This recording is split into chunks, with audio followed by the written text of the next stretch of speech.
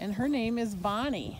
And we named her after Ivanka Trump because she was born right around actually Donald Trump's birthday. And that one walking off there, he's Donnie, and he was named after Donald Trump. And so Donnie and Bonnie here are like a week apart.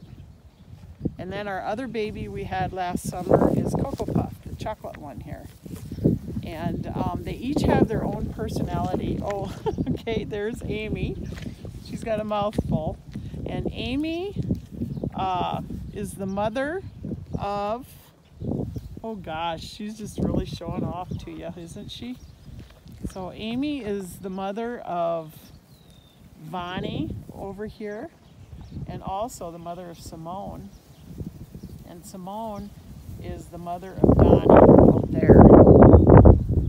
Okay, and then we have Smokey over here. He's a male, and you want to keep your males separated.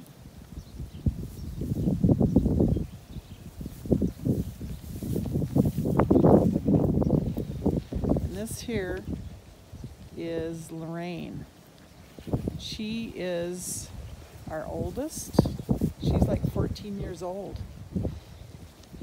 She was born in 2006, and then so she had, so my 3 babies were all born within 5 weeks last summer, so I had my hands full. So now that all of our snow is melting, I'm going to continue my halter training with them, and hopefully I can send you some updated pictures when I have them on halters and I lead them outside the pen here. But this is just to be out here and just watching them eat and just being around them is just so relaxing.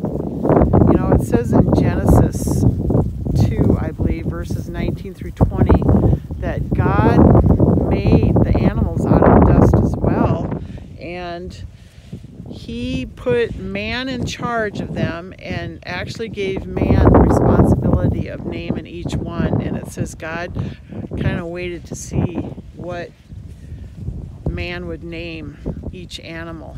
And so we have alpaca.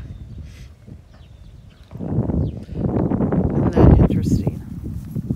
But they're just so fun to have around.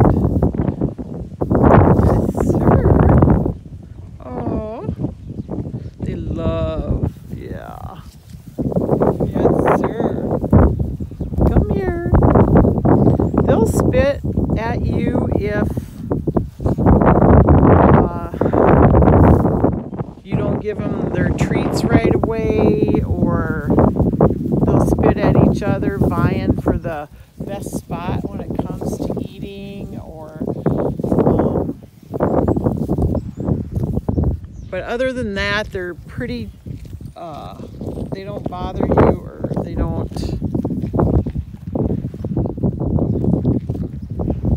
so. And then I have another guy way over there. His name is Granby, and I believe they named him after Granby, Colorado. There's a town, Granby, Colorado. And then I want to show you, we got Gordy the cow. We're going to butcher him someday for some hamburger. And then we've got Kiba. Kiba is a Weimaraner, and she's about 12 years old. And recently our daughter just got this dog, golden retriever, and named him Brinkley. Brinkley Ferguson, what are you after? There. Simone, she's just always, it's almost like she wants to get close to you but doesn't know how, you know. But isn't this a fun picture right there? Just seeing them all eat, and I just put some fresh hay in their feeder, so they love it. They have a big pasture here, and that little shed is what they go in when it's blizzarding or raining, and And then we have a Noah's Ark built out there, that pen. And Gordy went in there several times this winter. And then Granby over there has a bin behind the garage, or behind the barn there, that he goes into. So, and see, that's our barn, and I'm going to be going upstairs there, and I'm going to do like a life lesson up there on video, and we'll just combine the two together and just have fun with this. And if you guys have any questions, I want you to have ask Deanne, and maybe she can get them back to me, or any other kind of content you want me to share. But my alpacas keep me busy. I do chores every morning, and then I check on them at night and make sure that their water is full, or that they have enough to get by. And then let's look at Gordy here.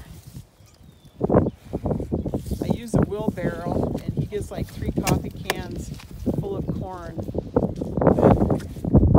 I think he's going to go to the meat locker in a couple of weeks. So, but anyway, that's it for now, and I'll see you in the barn. Okay.